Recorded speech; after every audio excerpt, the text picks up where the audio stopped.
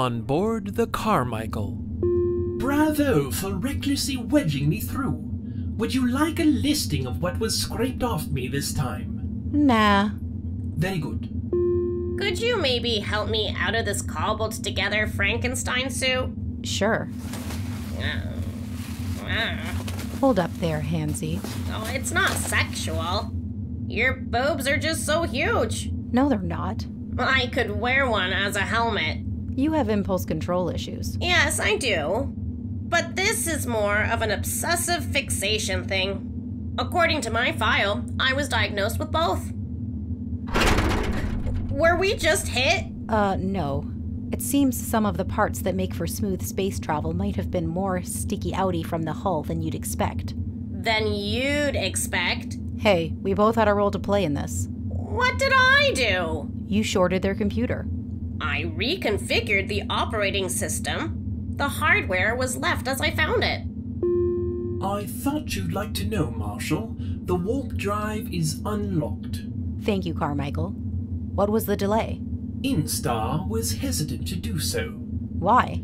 Instar believes you are a reckless lunatic who shouldn't own anything nice. This Instar is not wrong. As a precaution, I've been backed up. Is that all? Yep, thanks. Oh, I better give Bronson a call and let him know that there's been a change in plans. You're contacting him on a handheld? Where is this Bronson person? I don't know. The thing about space is that there is a lot of it. But you're calling him on a handheld. Is this in real time? Is your handheld quantumly entangled? I used to use adorable robots to deliver critically important messages, but actually calling people is a way more efficient use of time. Initially, I took part in some beta testing of a tachyonic phone. Tachyons? Particles that travel faster than light? Yeah, those. I kept receiving replies to my messages prior to me sending them. That messed me up. So I went with the old reliable entanglement. It routed through a hub on my world. A quantum entangled handheld? I've never heard of such a thing. I didn't know it was possible. Plain old normal arrays are so hugely expensive to set up, most folks end up buying them used. It's the impossibility that makes it pricey. I can't imagine the cost. About $90 bazillion. Does that include data? Alexandra? There's been a small delay. I had to rescue a priestess-to-be from an illegal drug lab that is likely being sheltered by some rogue peeps in your organization so that they can produce a super hallucinogenic drug in hopes of replicating Fiddlehead's... This is Fiddlehead. A pleasure to meet you. In hopes of replicating her ability to navigate interdimensionally, I'm going to drop her off at Grande Dame. To not join a cult. Hold on. Okay, you're on speaker. We see. Her name is Fiddlehead, and she's an interdimensional navigator? Yes, that is her name. And yes, interdimensional navigation is part of her skill set. Fiddlehead's stoner brain is the template for the navigation system on the Invictus. Sorry, Fiddlehead. I didn't mean to relegate you to the sidelines. I'm Bronson Rice, and this is Lieutenant Jane Parker. Alexandra was on her way to meet with us at the BGO to discuss the recent return of the Invictus and its possible recovery. This is all too coincidental. Coincidences happen a lot in my life. What's the coincidence here? Me too. I too. You too? No, to be grammatically correct, Fiddlehead should have said I too. This Me Too thing is a pet peeve of mine. So, no or yes to you too? As in, she should have said, I too experience a lot of coincidences. How would I know if she too experiences a lot of coincidences? To save time, we can meet you both at Grande Dame. The situation with the binary system may have escalated. Escalated? How can a rogue binary system ripping up the galaxy escalate? Oh boy. Well, off the top of my head... Well, why are we talking about this? Because a rogue binary system is ripping its way through the galaxy. That explains what happened with the base. Sort of does. I get it. Coincidentally, you just happened to be around to rescue me. And you did so while coincidentally on a mission to talk about the Invictus, which, coincidentally just happens to use my brain as the template for the navigation system. Exactly. It all seems rather implausible. By escalated, I was referring to the fact that it appears as if the arrival of the binary system might be planned. We don't know by whom or why. Do you know how? How it appeared? No. Where? Do you know where it first appeared? Not precisely. How about when it first appeared? No. But you do know what appeared. That's a little vague, too. It might be a sentient being, or a ship carrying sentient beings, or a probe. We don't know. You do not know who, what, why, where, when, or how.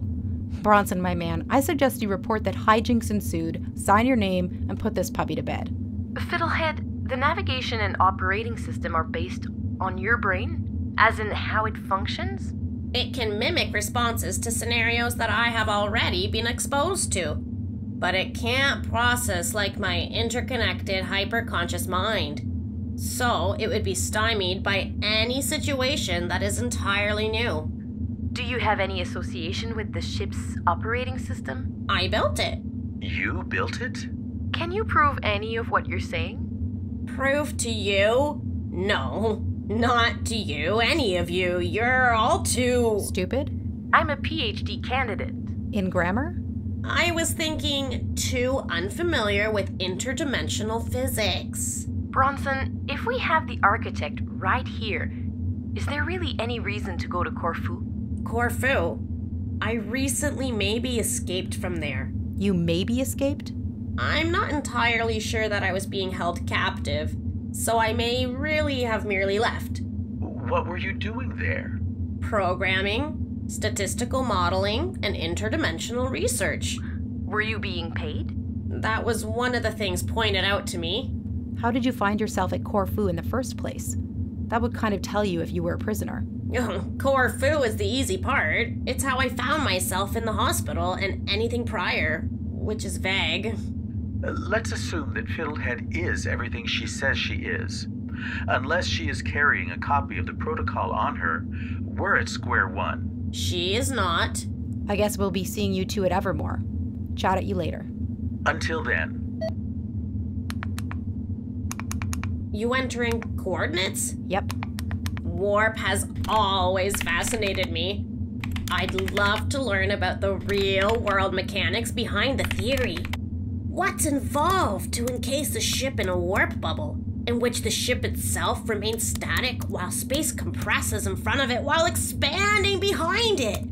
Oh, humanity has been fundamentally and irrevocably changed by the advent of warp drive. It kind of had Mormons scrambling for a little bit. I've got it down. What down? The mechanics involved. I've got it down. Warp drive? Really? You know how it all comes together? Yeah.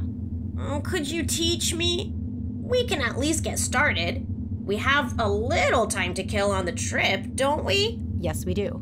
This will be fascinating. Push that. Class dismissed. Go ahead. I've already laid in the coordinates. Go ahead. And there you go. We're off. Thank you. That was concisely informative. Yeah, sure. No sweat. You know, encourage the curious mind, blah, blah. That was way too easy. What was? Picking you up. There is always, and I mean always, a lot more involved when I rescue a priestess-to-be. There is a storm of hardcore butt-kicking brewing. No, there isn't. Why would you say that? Experience. The fact that there wasn't enough destruction or anarchy or even bedlam. It ain't over. Bedlam? We had an embarrassment of riches when it came to bedlam. People scrambling everywhere. I remind you that the base was in self-destruct mode. It's all a little too flat. What you're labeling as flat is really a testament to your efficiency. No, that's not what I mean. I mean more stuff has to blow up. Must it, though? The universe will have its pound of flesh. Pound of flesh? What does that mean? What does it sound like it means? A sick method of payment involving flesh. Bingo. What's bingo? The 23rd century has been a real idiomatic dry patch. The universe wants big payment in exchange for a future priestess being rescued. Is that really a given? That seems like an arbitrary notion. One rescue, one lot's going down. Was I truly rescued, though? When you think about it, is rescue the appropriate term? You said it yourself. I was picked up. We've got company, and they're masking their call sign. Why? Usually pirates do that. In this case, though, it's a Lares-class light frigate. I strongly suspect it's worse than pirates. There's a fake pirates vibe. The ship is too new and cutting edge. I suspect this means that you did escape from Corfu, and that they super-duper want you back, and that you've been low-jacked. Low-jacked? As in for tracking a stolen vehicle? I'm not a vehicle! No, I'd say more like the family dog. After Petty's righteous purge of 2167, all household pets were chipped for their safety in a Glitterati-funded free chip program. Is that where any government-regulated quantum entanglement array is required by law to transmit the location of such a chip through a central hub at the BGO to the owner? Yep. I've been chipped like the family dog and Carmichael ratted me out. That's my take on it. It's kind of flattering when you think about it. Flattering? It's creepy. Shouldn't we be making a run for it? Adorable. Carmichael, can you outrun the frigate? I know it's not what you want to hear, and I really feel terrible telling you this, but no, I cannot. Sorry. And Carmichael, how would your armored plating stand up to an artillery barrage from the frigate? Gosh, I am so sorry for how this is unfolding. Once again, many apologies. Mortar fire would rip through me like... Alright, I get it. Any more good news? Since you asked, what is not commonly known is that the Glitterati-backed petty death squads roam the galaxy scanning for those chips. Death squads? That's twisted. They're animal rights activists. Who believe that domesticated animals are an abomination and must all be euthanized. It seems that sable is slaughter only if the sable in question is not domesticated and someone other than Petty does the killing. Like my Henry used to say, to be truly evil, you must first be self-righteous. But didn't you just say that the Glitterati funded the chip program? For the safety of the animals they love. They are a huge fan of pets. But they're also backing petty death squads. They love causes, especially ones that involve animals. Glitterati are head cases. I'm safe though, right? These death squads would notice that I'm a human being. Isn't a human being the most domesticated animal of all? That's how you console me? Fail. You'll be fine. Stay away from windows until we get the chip out of you. Sorry to interrupt. My warp field is being destabilized. We will be dropping out of warp in 5 minutes. Do something! Don't worry. I've got a plan.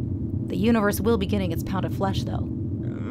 About this flesh tit-for-tat equation, if it must be paid, does it need to be all at once? Mind standing up for a sec? Why? Humor me. Fine, but this better be building to an escape. We've dropped out of warp. What are you doing? Oh, and my sublight drive has been shot. Super debilitating. That was the little shakeup. Sorry about that. I'm estimating. I'm usually pretty good at this. At what? Gently knocking people unconscious. Gently what? Oh, heck no. You're... Arriving at Evermore. We are entering Grande Dame's exosphere and should be landing at the Temple of Evermore shortly. Any final thoughts? It's not a tip, but is worth mentioning. Grande Dame just might be the safest place in the galaxy. I was thinking more along the lines of how to deal with the coven. Ah, not really, I'm afraid. Besides being women, they collectively have little in common except for their fierce loyalty toward each other. As a group, they are not secretive, but they can be reticent. Switching over to atmospheric flight, the temple has given clearance. We'll be landing shortly.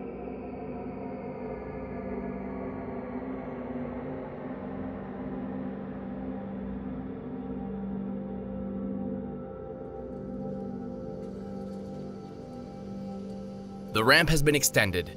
Clear for debarking. Splendid. Thank you. It's a pleasure, sir. Watch your step, ma'am. Mr. Rice, Lieutenant Parker, welcome to the Temple of Evermore. I am Priestess Allie. Pleasure to meet you. I assume that Alexandra informed you why Jane and I have come. It's never safe to assume anything when it comes to the goddess. Is that insane skyscraper actually going to be a statue of Alexandra? It is. The structure is enormous. It is not an idol. It will simply serve as a reminder of who brought us all here. Mr. Rice, although the goddess was sparse with the details, we do have a decent understanding of your purpose for coming to Evermore. Perhaps you can tell me what you know, and I can fill in the gaps. Wonderful. Let's take this inside, shall we?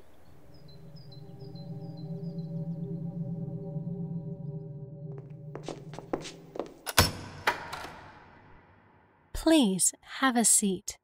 Your office doesn't seem in line with the European Middle Ages aesthetic. It's not my office. This is a communal space. And no, it isn't.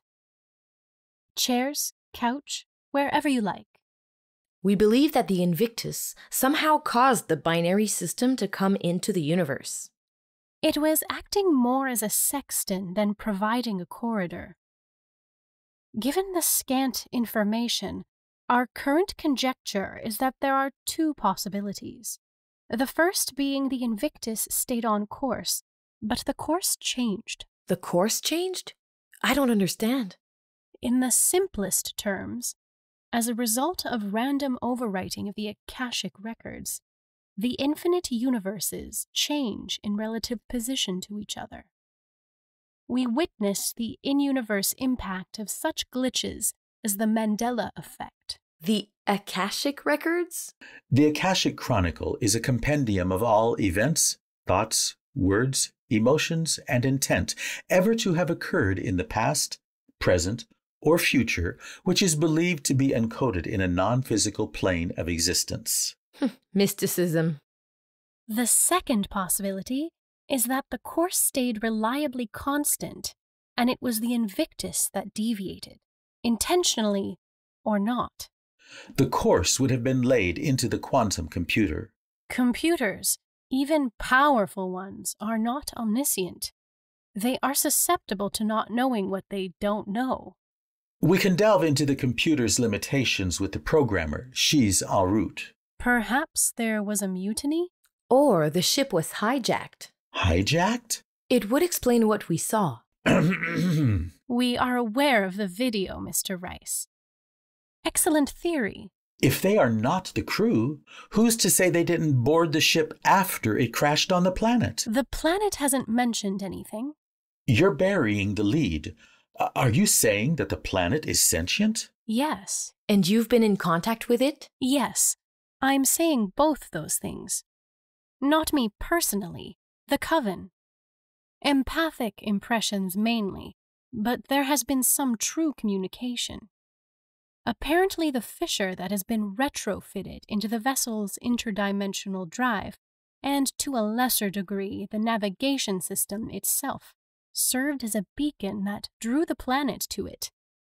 The planet positioned itself to greet the Invictus, and the ship ended up crashing on the planet.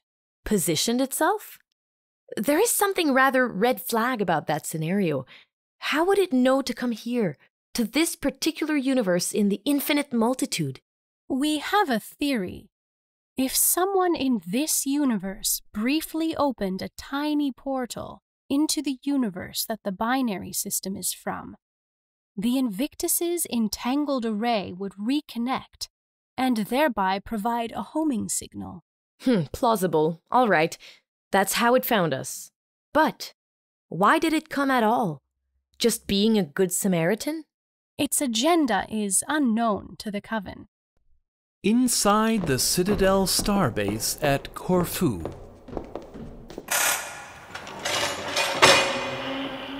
Enjoying your cell? The absence of a luncheon meat smell puts it a class above what the commander must endure. I feel blessed. You're overestimating your importance to the project, Doctor. Do tell. What was your role in the sudden appearance of the binary system? My role? I seem positively mythological in my power. We know you opened a small tunnel into another universe, because we monitor you, and our sources tell us that the quantum-entangled communications array of the Invictus re-engaged briefly with coincidental timing to when you flicked the switch for what you referred to as your test run. But it wasn't a test run at all, was it? Should I be jotting this down? You seem to be throwing a lot out there. Not too long after your test run, the binary system popped into our universe, carrying the Invictus. Coincidence does not mean cause, nor does it mean guilt. I'm not playing this game with you, Doctor. If you want to know what I was up to, reverse engineer it. You saw to that impossibility. You're referring to the lab accident. That was unfortunate, but they happen. Think about how I'm affected. All my research gone and my assistant, what's his name? Dead or something like it somewhere. Oh, tragic. For the moment, it only feels like you're being burned alive. I have a great many interrogating tools at my disposal. You cannot possibly imagine the agony that can be inflicted on you. I hold the patent on most of them. So in fact, I can. Gentlemen, prep the doctor for transport. I'm going to carve my initials into your soul. Find it. Back in the halls of Evermore.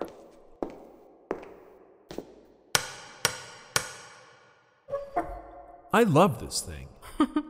A peephole? And it is for such reasons, Mr. Jeremiah Dupre, that you were given the job of the goddess's watcher. What was your impression of our guests? Mr. Rice is hiding both the extent of his knowledge surrounding the Invictus and the entirety of his role. He was surprised about all I knew. There's something more. He's not completely comfortable here. Phenomenal. Each member of the coven brings their gift. Or gifts. And what of Lieutenant Parker? She has something on her mind. A secret related to duty as opposed to a personal agenda. There is a lacing of guilt. Should we be concerned? Not necessarily. Whatever it is, she's still processing. What has the trust uncovered? The lieutenant is a highly intelligent young woman. What might be of particular interest to you is that she did not pass her psychological evaluation for her entrance into the academy. Yet she is a lieutenant. By the good graces of the trust, we pulled some strings behind the scenes. To what end? To join our cause. If she is cynical about the coven, imagine her reaction to the shadowy trust. She is desperately hoping to be proven wrong, and when that happens, she will be a welcome addition. That's an interesting leap. Any basis? Yes, the aforementioned outcome of her last psychological evaluation. It showed signs of ascension. Miss Parker bears closer scrutiny. It is telling of the diverging paths of humanity that possible ascension registers as a fail. And what of Mr. Rice? Bronson Rice is fairly high-ranking in the BGO and has developed a reputation as the unofficial fixer for the Central Council. Intriguing. Do you know the depth and breadth of the fixing that he is currently seeking to do? There is more to this than the issue of dealing with Hell's Gate. The BGO definitely wants their own to be at the retrieval of the Invictus, and we suspect that is because there was much to the voyage they did not want known. The Coven can sense that Leviathan's reach into this universe has been greatly strengthened, but we don't know the full extent. She now has a foothold? She always did. All I can say is that now it is secured. Incidents of the Mandela effect will start to increase in frequency and scope. Remembered history will become progressively more transient in nature. And you are certain it is the Invictus that brought her here? Leviathan in her entirety? No, Jeremiah. An avatar of hers. That does not bode well for the BGO sending in a recovery team. The goddess must go. I suspect our Mr. Rice is well aware. Alexandra has been asked only to lead the retrieval at Corfu. There has been no mention of her salvaging the Invictus. There is no one else up to the task. Well, let's see how events start to unfold. I'm getting a drink. Do you want one? Oh?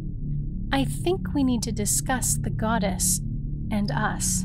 Not this again. Everyone knows. She must know. How could she not? She confuses you for a delivery man. I like to think we've gotten past that. I know you do.